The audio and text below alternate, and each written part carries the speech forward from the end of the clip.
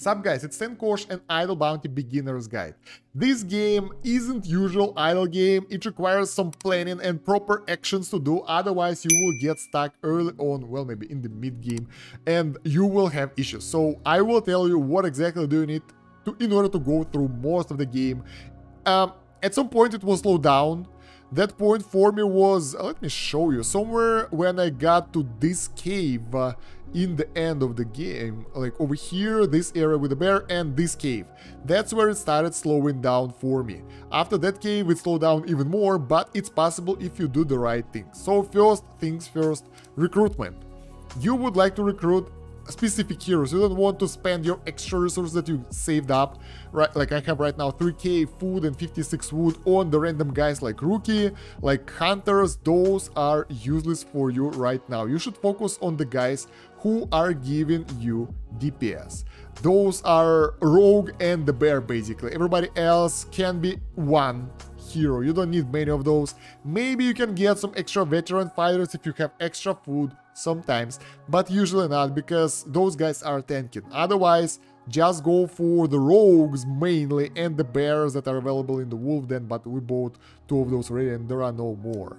As for the skills, honestly I don't think that they're worth it, because most of those are increasing damage of specific heroes and they are not good. Just get the skills that are helping your team to do more damage. So for example, wolf skin skill Howling. It will increase wolf damage by 150% for 15 seconds, but in reality, it seems that it's improving everyone's damage. I don't know why. Acceleration for veteran fighter. Attack speed of one random unit is increased for 10 seconds. Although I thought that some of those skills are passive and being used automatically, but it doesn't seem so. You will see in the battle sequence that you really don't get those things available before you get to some troublesome area.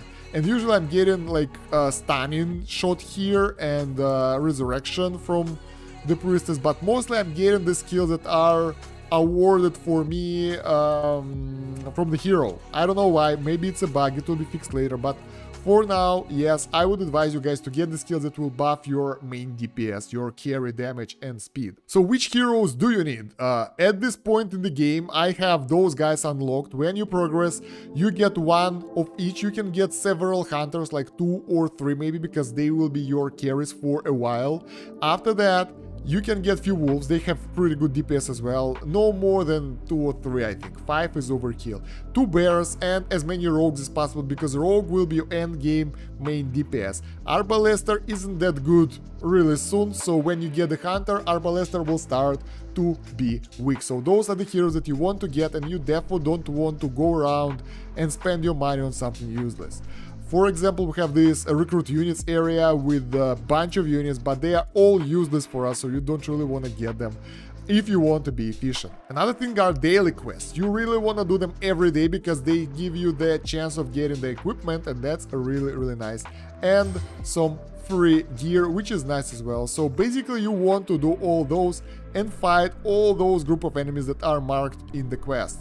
The good thing that those guys are usually weak, and the fight with the those trogs or whatever they are will take maybe, I don't know, 5 minutes, because we are strong already. So we go in, we take out few enemies, we summon our units, and then it goes automatically from here, and everyone is being one-shotted. So it's pretty easy and straightforward. In this fight, we have 25 stages, those guys are getting harder.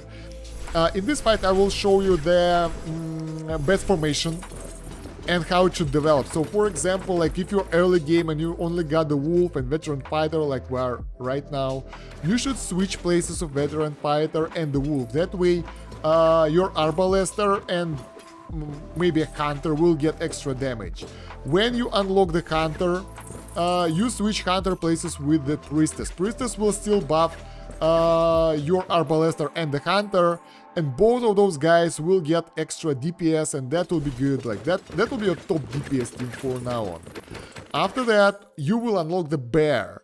When you will unlock the bear, you will, well, let's get him. There we go. So when we unlock the bear, we would like to switch his places with the Arbalister, because Arbalister is a really weak character after that, so he becomes useless and obsolete pretty fast, and you have the bear and the hunter as your main DPS before you get to the rogue. And those milestones are 20 for wolf, 50 for priestess, and as much as you want after that, because those unlock you really good buff that buffs your entire, well, not entire team, but the heroes that are around those guys.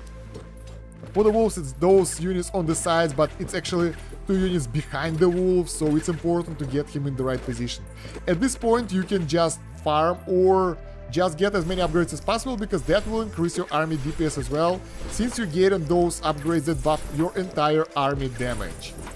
Keep in mind that, like, for Arbalister, for example, and Rookie mostly, you get a lot of upgrades for that hero damage, and those are pretty useless, so they won't help you out.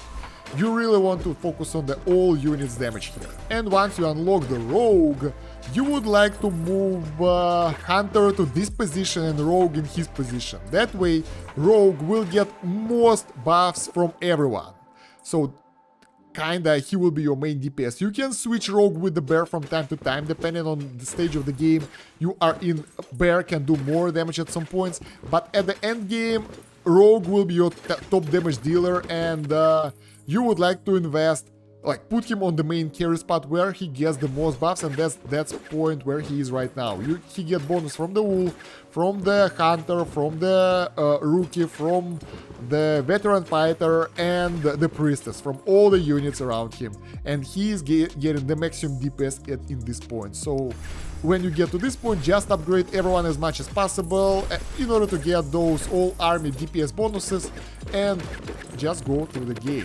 Keep in mind that you have some offline progression in this game, so when you are offline, your guys are going through the stages and waves, but really slowly. So if you would be fighting this fight, it's way faster to leave the phone running by default, idly, or just click screen in order to make it even faster, because our fingers DPS, tap DPS is really strong, specifically if we upgrade our carries, and yeah, that will allow you to go through the stage way faster, specifically the easy ones where you can defeat the enemies with the taps. If you go to the harder stages, which are challenging and higher, there you will have issues using your fingers, so your tap damage will be really insignificant in comparison with your rogue and bear damage, your army damage. So yeah, in those stages you will have to wait for your heroes to defeat the enemies. As for the fight, guys, if you are having the hard fight, this is the one we are in right now. You can go offline for a while to get extra gold, but it might not help. The interesting thing about this game, though, that you get the skills that are really useful, not the crappy ones from your hero that are pretty useless, only when you are closer to the boss and dying and kinda like that, so you can't save up the right skills for your current task right now. You will actually have to wait till the boss and then just save up what exactly do you need. And for us, like early on, I recommend you guys having stunning shot. It will give you some extra time on the boss fight. For example, that's like 3 seconds, 9 seconds for 3 stuns, so that should be enough time if you are struggling with the boss and you are really close to killing it, or otherwise you can get the buffs for your entire team for the damage. It might not work. And another option that you have is using the potion, like potion of power. Weak ones can be farmed, so they are easy to get. If you are struggling really hard, you can get decent potion of power. We will use that one for now, just to make sure that we definitely kill the enemy. And that will help you to farm faster in that area when you are stuck, and that will help you to take out the boss easier. And it can be combined with those skills in order to get the more damage out. So here's the boss of stage 41 of 42 that got me good last time, and now because of the additional damage that we have from the potion, he's going down pretty easily. And as you can see, my skill did almost 0 damage to him, so those are useless. Use the ones that buff your team damage, or the ones that are giving you extra time, for example. So I have 1 resurrection from the priest and 3 of those, and those should be enough, and resurrection will be used in case of our tank in the front will die. Also, try to save up gold for important upgrades. In our case, it should be either rogue or the bear. Honestly, if I would be trying really hard, I would save up for the rogue because his damage boost will be way higher than the bear's. But the bear here will give damage to everyone, so that's a good option as well, because the rogue will get part of that as well. So here's the boss, and we're fighting him, and how you should use those stun moves. Basically, you wait and take care of enemies and rage bars. So we got the first enrage coming up right now. Bam, it's here, and closer to the second enrage when it will be happening, and you will see that your tank is dying. You should start using those skills one after another, slowly, in order to stun the enemy, stun lock him, and use up your options, your capabilities. Now, another advice I can give you is open those chests and hope to get the gear, because the gear is really nice. Although I'm not in luck recently, so I'm not getting the stuff that I would like to get, and I'm getting some crappy gear here and consumables, but gear actually helps you out. Like, rogue doesn't have any, maybe it's not in the game yet, bear doesn't have any, but the stuff that we have for the hunter is usually given either the specific unit or all units damage, which is really nice. That's what we are aiming for, all units damage. So try to get as much gear as possible and unlock it on every character. Now, I want to show you something special. Those caves that you have over here have the pools that actually have the potions. So, bam, this pool will have one small potion of power that's like double your damage. Pretty useful if you got into the hard stage, and you can farm that every day, because after the cooldown you can get extra. Bam, and this pool have another extra, and in 6 hours you can get more. And you should always collect those, because those are essential for your progression. You will need them later on in order to go through the hard stages, otherwise they will take you days and days of progression, which is really bad. Another tip that I can give you that, no, don't fight those yet, that instead of fighting, you can collect wood by collecting trees. Let me find those. Trees are pretty early into the game, so you will find them next to this beach and the cave where we found those potions. The one is up here at the goblin area. Bam, that's 11 wood right here for you for free, and there is another one nearby as well, so that's the easiest way to harvest wood. Bam, there is another one. That's 6 extra, and those respawn every 12 hours, so that's a little bit of extra off that you can get every day. And after that you can save those up and recruit extra rogues in order to do more DPS to the enemy. After you're done with all your main quests, you can progress the game by doing the repeatable fights. Those enemies, they respawn from time to time. This is just a normal one. Yeah, but this one is respawnable. You can see it right next to the rewards. So they can be fought every day. They will respawn after some time, and you can fight them again. That way you can farm extra food and wood. And the further you are, the more resources the guys will have. So at the early stages, the first enemies just have some extra food. But if you go to the further stages, you will face respawnable enemies that have like plenty of wood and food for you. So now we have even more wood with those guys. But keep in mind that those take 41 stages and sometimes can be quite tricky, since this one is challenging for us, so we're not ready for this one. And it's better if you're going for the farming to go for the fair or easy fights, because those can be done quicker and you can move on to the next fight. And at the moment of recording this video, it seems that this island is the end of the game where you get the boat, because I haven't found any more progression here. It took me about a week to get here. It was a fun journey, and if we click development notes, after 25 days there will be more content in the game, so you can check the game from time to time in order to see what's new and maybe get some more progression. Maybe I'm missing something, I don't know. I will make another video if I'll find something new. But yeah guys, those are the main tips that I can give you for Idle Bounty. Mainly it's about the hero position in the fight and proper spending of your resources. You don't want to spend them on useless units, otherwise it will take you forever to build your team.